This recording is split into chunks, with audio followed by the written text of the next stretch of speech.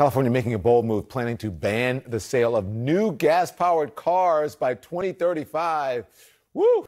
Officials in California set to ban the sale of new gasoline cars by 2035 and set interim targets to phase the cars out. Vote tomorrow by the state's air regulators is a culmination of years of work after Governor Gavin Newsom signed an executive order in 2020 mandating that all vehicles sold in the state must be zero emission by the year 2035. And this rule will have an impact beyond California. So let's talk about the politics of it all with CNN senior political analyst, Mr. Ron Brownstein, live from Los Angeles. So he's there. He lives there and he knows. Hey, Ron, thanks for joining.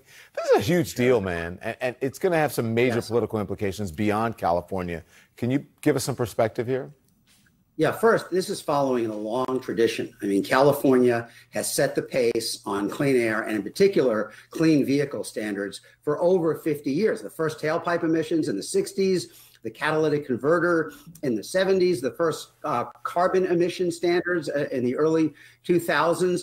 California has been consistently ahead of the other states and the federal government. In fact, the Clean Air Act back in 1970 acknowledged California's role by providing it uniquely among the states the authority to set its own rules. And a few years later, they allowed other states to follow those rules. So there are about a dozen, 13 blue states that generally follow what California does in the clean air and clean vehicle arena. So what's happening here is a potentially enormous kind of game changer, pointing in the same direction as Biden, who is probably going to come out with EPA regulations that push the auto companies in this direction. The auto companies, GM and Ford, say they're already moving with significant investments in this direction. California and the states that usually follow its regulations account for 1/3 of the U.S.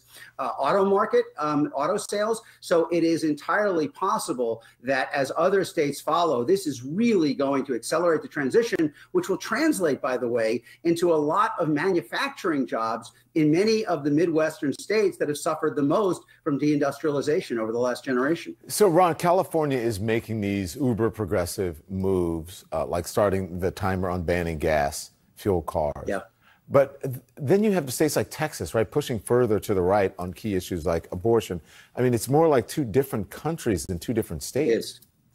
Yeah, look, I mean, I think what we're seeing is the most dramatic, broad divergence between the states, really since before the Civil War. Obviously, the Jim Crow era from Plessy versus Ferguson in 1896 till the Civil Rights Act in 64 was an enormous divergence between the states that had segregation and those that didn't. But that was only about a dozen states, right? This is essentially half the states, the red states, are moving in a very systematic way to undo, as we talked about before, the rights revolution of the past 6 decades, which has generally seen more rights be nationalized and the ability of states to constrain those rights, whether it's abortion or interracial marriage or contraception, reduced. Now you have states like Texas and Florida and a whole bunch of others rolling back abortion rights, LGBTQ rights, voting rights, banning books, censoring classrooms. Blue states are going in the opposite direction. And it's not just on the rights front. I mean, you know, we're talking about how blue states are moving to more aggressively confront the challenge of climate change.